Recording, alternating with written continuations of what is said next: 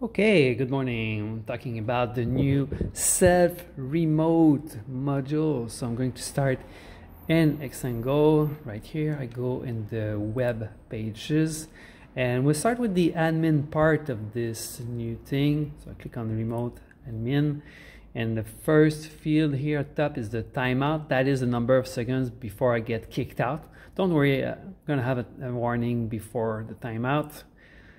And that's the number of shots that I'm allowed to do. I'm going to go to 2. I just want to take 2 shots for just have a quicker demo. And what's the countdown here? It's currently at 6 seconds. I'm going to go to 3 seconds only. I go back to the main menu, scroll down to the remote, and that's the main screen for your Photobooth. So you're going to go on full screen with the F11 key, or I think double tap. It's going to work also.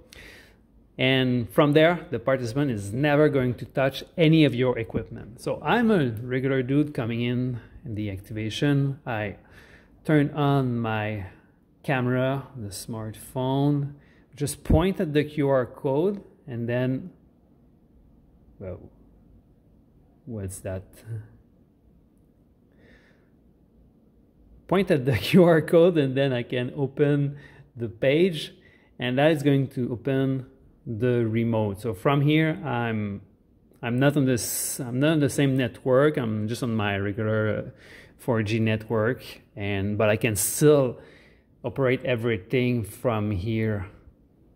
Of course, I need to be online, but that's the only thing I can do. And the QR code is valid only once, so there's no one else that can take the control of the same shot.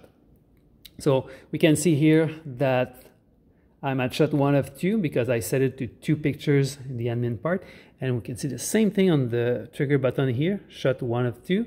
So I take the first one. This is my camera for the Photobooth. I'm on burst mode. So I'm gonna have a dancing hand. So I always have my preview on the big monitor.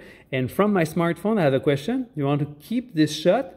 Yeah, why not? Keep it. So now I can make my second and last shot. I click on trigger, I get my countdown. That's going to be the dancing flashlight. That's not really good, so I'm going to reject this one. I can take it again, so I'm still at my second shot. So trigger, I'm going to do a better one. Got my preview here. That's not really good, but I'm going to keep it anyway. So now that I took my 2 shots, I'm done. So the main screen here is reset to the QR code, so the next participant line can use the system. But as a participant here, I have the sharing form on my smartphone, so I can share from here. And this whole screen can be customized by the admin. So the logo, the background, the colors, the text in the header, the text in the footer, and all of that. Let me know what you think about that.